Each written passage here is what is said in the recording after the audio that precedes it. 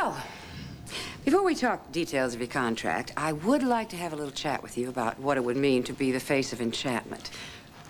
Not, of course, your official duties, but I think what Miss Kane would expect from you. Your demeanor, all that. Well, I think this has been a very productive preliminary meeting, and I'm sure if Miss Kane hires anyone to... What? Erica!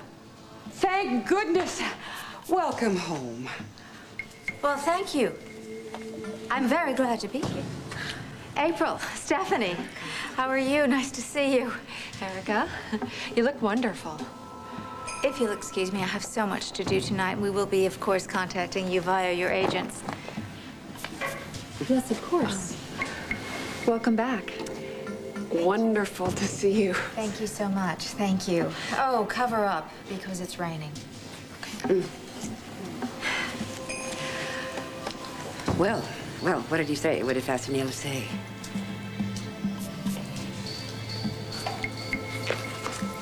Do you really think you should go right straight to work? I mean, you should go home and rest. Aren't you tired?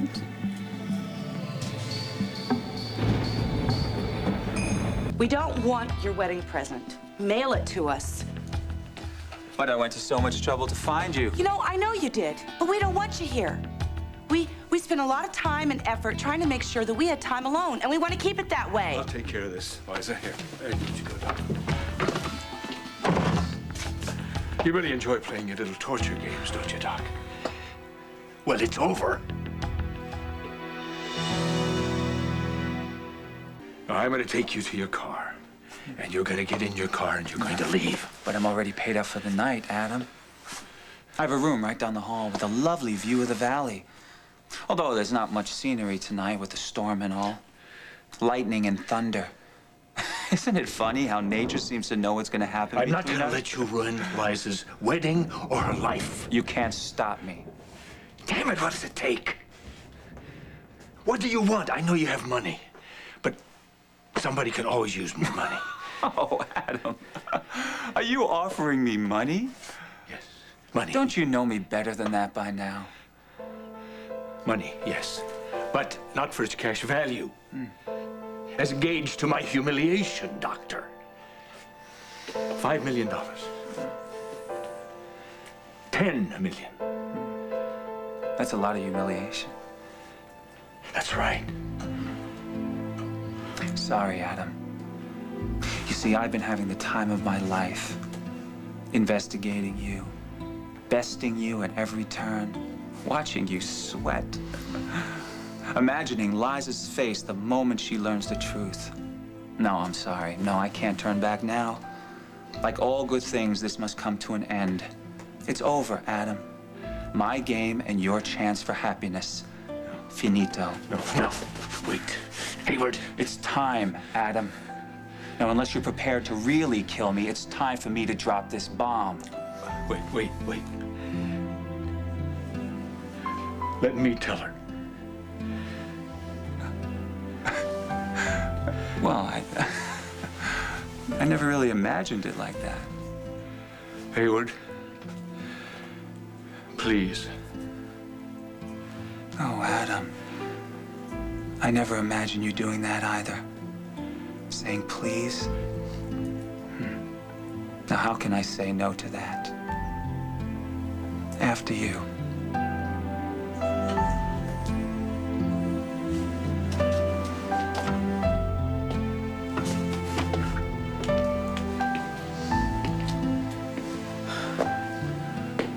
He's still here?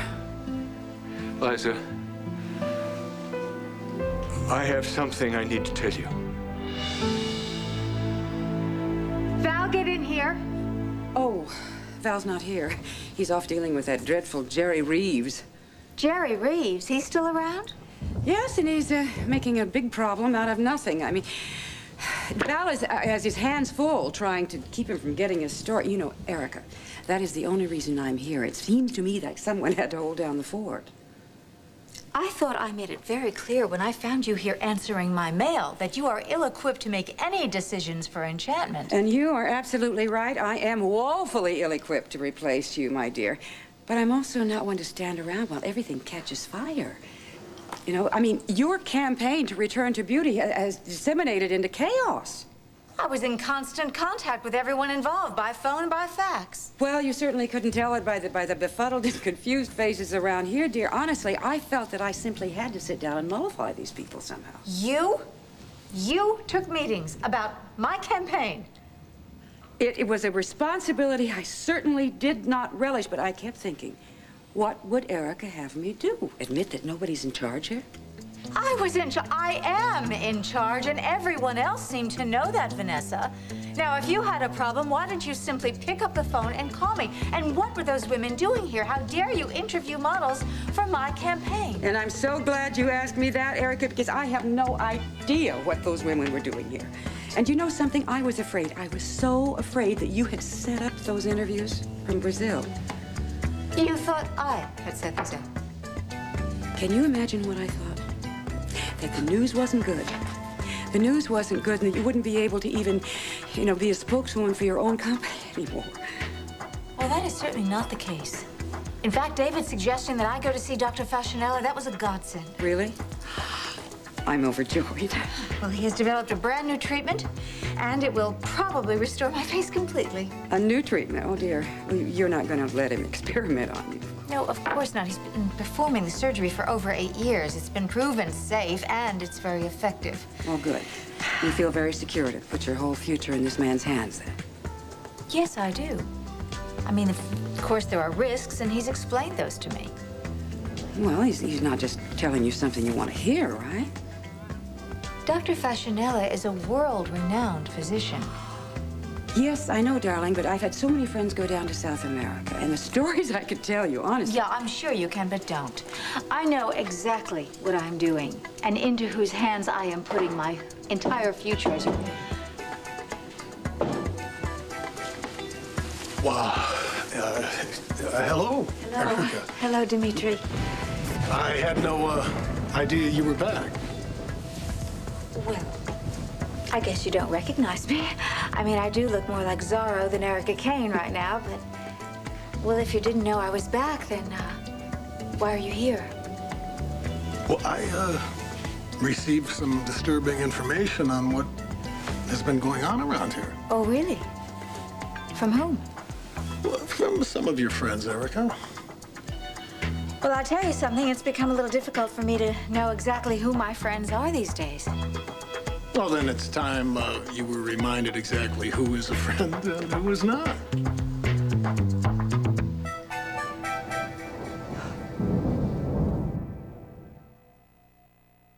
I'll tell you what I am sick to death of, and that's people who seem all of a sudden to think they know what's better or worse for me. Erica, I just heard you were back. So what happened? Were they able to fix your facial injuries? Well, no, not yet, but I did come back very encouraged about a new treatment. Well, that's good. It's just good to have you back in the office, and not a moment too soon. Oh, really? What do you mean? Erica, I know you're really tired from your flight, but I do think you should listen to what your friends have to say. In fact, let me give you the short version, okay? Earlier today, Mrs. Dillons came in expressing some concern that somehow I was going to loot enchantment while you were out of the country. You think that Vanessa is stealing from me? No, that's not what I said. I told her... really didn't take offense. Because I do know, Erica, that you engender a special kind of loyalty. I mean, time after time, your friends flock around you to protect you, and there's really no protection necessary. I mean, honestly, Erica has nothing to fear from me. Well, I'm not quite sure of that. Neither am I. Mrs. Bennett, at the very least, has overstepped whatever authority you gave her when you left. I mean, she's been holding auditions for the Return to Glamour campaign. Which I was just telling you about. And she's been making unauthorized expenditures. Which I was about to tell her about. You know, obviously, you've kept yourself quite busy in my absence, and I do intend to get to the bottom of that. But right now, what puzzles me most is why you two suddenly think that my interests need looking after as if I was some sort of an invalid. Yeah, Erica, you are going through a time in your life when you are susceptible more than you've ever been. You mean because of this? Yes. Liza, ever since you nearly got David booted out of medicine, he's been determined to find a way to hurt you and me and Jake. All right. Come on, fast forward. He played a very patient game, but he finally found what he needed. He found a way to hurt us. Yes. What? He found information that he thinks will tear us apart. Information? Information about Adam? I promised that I would let him tell. When are you gonna get it through? That thick, pathetic brain of yours. That there is nothing that you can tell me about Adam that I don't already know. I know everything about him. There is nothing that you could tell me that would shock me. Do you understand? Now just please leave. I'm getting stressed out. Calm down, Liza. Just stay calm. It's all right. Stop. Are you all right? I feel nauseated. I feel like I'm... Oh my gosh. This isn't nausea. I think the baby's coming. Are you sure? This feels different. Different how? My mouth is really dry. Dehydrated? Yeah. What else are you feeling? I think this is labor. That's what I'm thinking. Okay, come on, let's get you to the hospital. No! You know, as a doctor and as a guy that I gotta be polite to, you're fired. I don't want you to be around you anymore. Just get out of here. It's raining like crazy out there. There are flood watches all over the place. You may need me. He's gonna drive me to the hospital, and Dr. Clater is gonna be there. So buzz off! You heard her, Doc. I'm taking her to the hospital.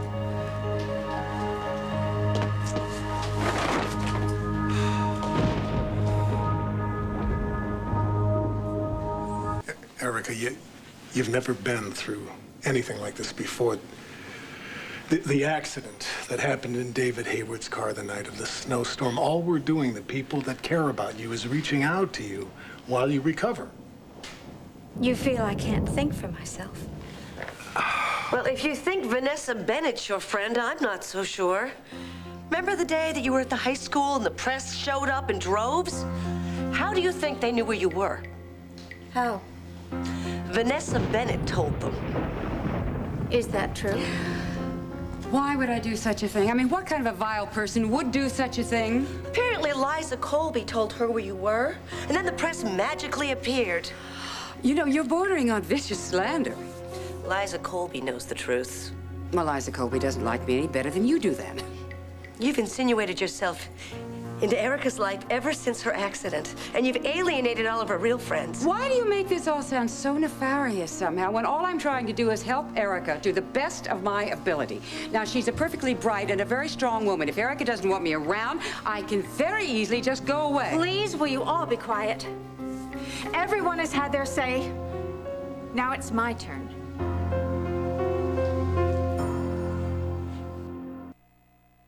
My accident on the night of the snowstorm caused an injury to my heart and an injury to my face. But my brain was completely untouched. I have a very clear idea of what's happened to me, and I totally resent being treated like a victim. Everyone has overstepped. And what rankles me the most is that each of you seems to have forgotten that with or without this mask, I'm still myself. I'm still me. I'm Erica Kane. And I don't need to be told what to feel or what to think or whom to trust. Erica, that is not what we were doing. Please, Dimitri, let me finish. Janet, you have been a very loyal accountant to Enchantment. And I do appreciate your zeal in looking after my interests in my absence. This is not about zeal, Erica. When I see someone like Vanessa Bennett saddling this company with debt, I feel obligated to bring it to your attention. And you have brought it to my attention. Thank you. Look, I'm sorry. I know this isn't a good time and it's upsetting to you, but I don't think you realize what's going on around here. You've made that very clear. Please, go. You may not like hearing what I have to say, but I don't appreciate being dismissed like the maid. You're not the maid, you're the bookkeeper. So go, keep books.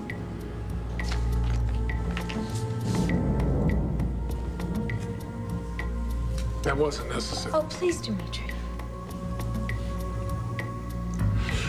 Yeah, all right. You know where I am.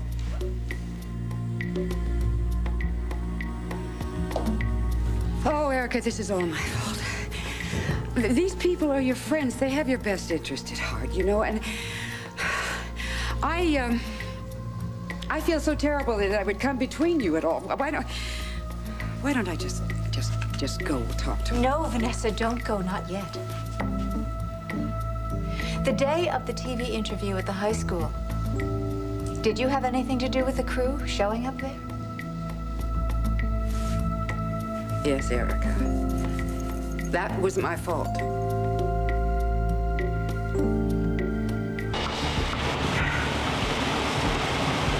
The bridge is right up here around this bend. Just a couple of miles past that. Are you okay? Yeah. Just imagine that it's Colby's first day of kindergarten. Oh. Well, she's gonna be very brave. Just like her mommy. Oh. What are labor pains compared to your first day of kindergarten? She won't be scared. She won't even whimper. She'll be so excited about what the world has to offer. Oh, you're right about that. And she'll make one of those clay molds where it's her handprint, and we'll hang it in the living room on the wall.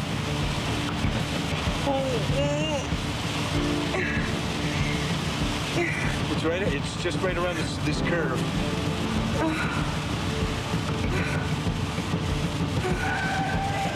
What is it?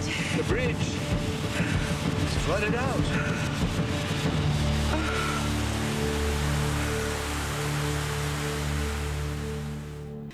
When I took the information from Liza Colby, I was going to rush over to you, and I told the nurse on the floor to make certain that David got the message, and she must have called the press. The nurse? You know, Erica, I had no idea. I didn't understand the delicacy in protecting a celebrity of your stature.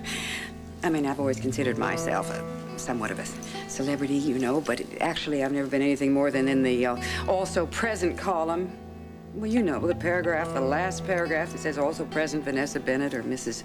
Victor Bennett, even worse. With all your marriages, you've never been referred to as Mrs. anybody. All right, look.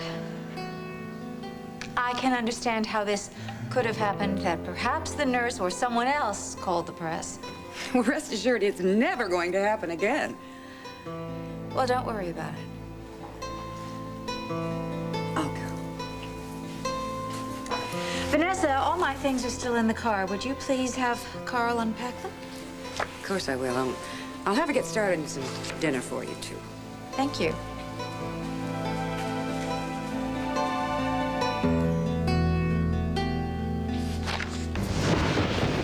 The admissions supervisor?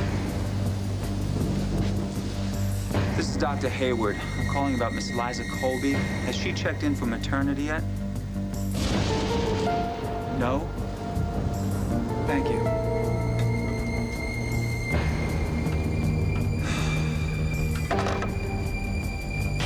Where are we?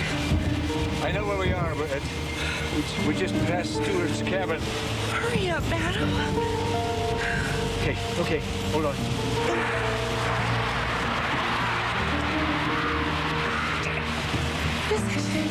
What is it? We're stuck. Oh, gosh.